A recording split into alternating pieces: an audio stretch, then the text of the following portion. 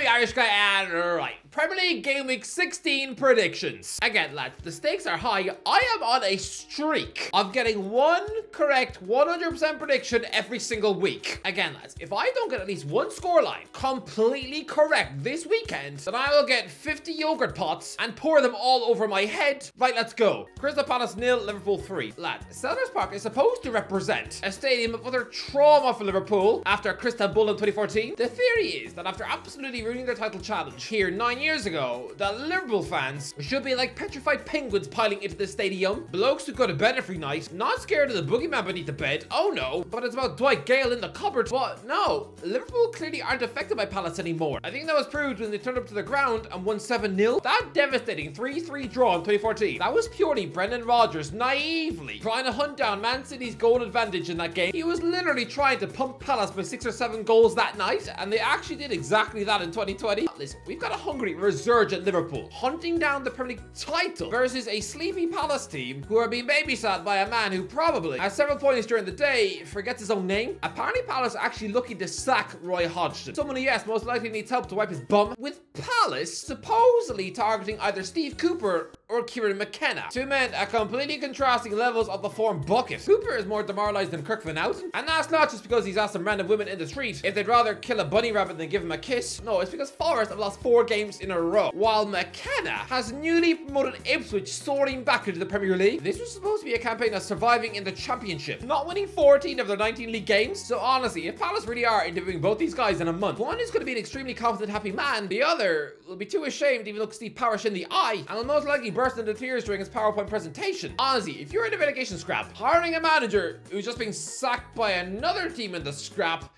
it's weird. It's like earlier this year when Southampton tried to get Jesse Marsh just weeks after Leeds gave him the boot. Look, what I'm trying to say is that Palace are in a complete mess right now. Nobody has faith in Hodgson anymore. He probably struggles writing his Christmas cards. He needs someone to tell him who his grandkids are. I'm gonna go with the comprehensive 3-0 Reds win, where they won't even have to get out of second gear. 2 goals from Cody Gakpo, 1 from Alexis McAllister. Done. Brighton 3, Burnley 1. Look, this will be an attractive match to watch. Both Brighton and Burnley play pretty stuff. It's just the Seagulls actually have good players to achieve these results. Roberto De Zerbi is exactly what Vincent Kompany is trying to be. I mean, as a manager, as players, somebody would have picked up this Italian Frodo Baggins and peeled him like an orange if they ever played each other. But yeah, I am sorry, Burnley. They are agonizingly close to actually escaping the relegation zone. They're just 1 win away, which seems pretty mental considering how mostly hopeless they've been. I think it'll be a good match. Both teams will attack, but Brighton are just better. I'm sorry, but if Burnley do win this game, I'll get a stranger to throw 20 eggs at me in the street. Man United 2, Bournemouth 2.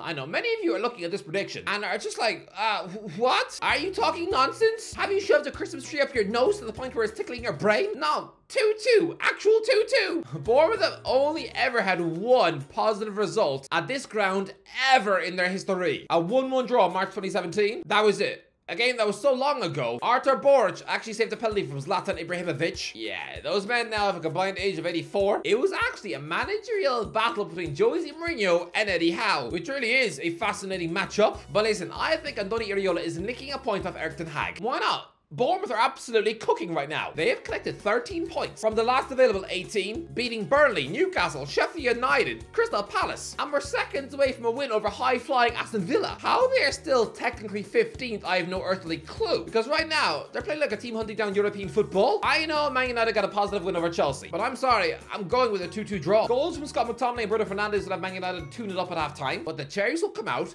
be brave, get on the ball, attack, and nick 2 late goals from Dominic Solanke and Antoine Semenyo. Cue the booze. I know Bournemouth will be good here. And to prove it, if Man United win this game by more than 1 goal, then I will dunk a litre of orange juice over my head. Come on, Bournemouth. Do me proud. Sheffield United 1, Brentford 2. Look, Brentford have a hideous injury crisis, while Sheffield United have a new manager bounce with Chris Wilder at the wheel. Surely this all points to a Blades win, right? With Bramall Lane absolutely bouncing to get this modern legend back in their stadium. Now, the bubble and hype around Wilder has sort of burst ever since Tyson Fury sent him to sleep in the ring, but also for Sheffield United manager Chris, he was hot property 3 or 4 years ago. Back in 2019, he was officially the most successful manager in England. He had won 127 league games since 2014. No manager in any English league had won more games of football in a 5-year stretch. But I mean, settle down. Yeah, Mauricio Pochettino was 3rd on that list, but number 2 was Wigan's Paul Cook. Yeah, he currently coaches Chesterfield in the conference, where he probably gets paid in wine gums and a kiss on the cheek. But still, when Wilder was on his way to guiding the Blaze in 9th in the Premier League, some Arsenal fans wanted him to replace Unai Emery at the wheel, wanting Emery out and Wilder in. It is a notion that does not compute. For example, if the Aston Villa chairman binned off this Spanish wizard in the morning in favour of bringing in Chris, you had the fans literally threatening to burn down his house, and yet some Arsenal supporters wanted Emery out for Wilder. Ask any Villa fan if they'd like that now. It would be a bit like if you just offered to pour them a glass of toilet water. Peter Crouch was literally tipping him for the Gunners' job. Wolves manager Nuno Espirito Santo is favoured to replace Emery, but what about Chris Wilder?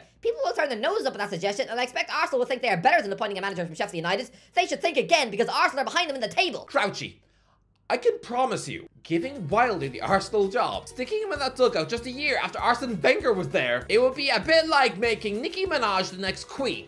No thanks. Wilder would be more out of his depth than a monkey trying to swim. Anyway, yeah, I'm tipping Brentford to win. 2-1. Wolves 2, Nottingham Forest 0. Steve Cooper is about to be sacked. Reports have come out that if Nottingham Forest lose at Molyneux, then this bloke will be given his P45. With such crushing news like that leaked to the media, I mean, he's literally being thrown to the Wolves, because if he loses this weekend, he is out.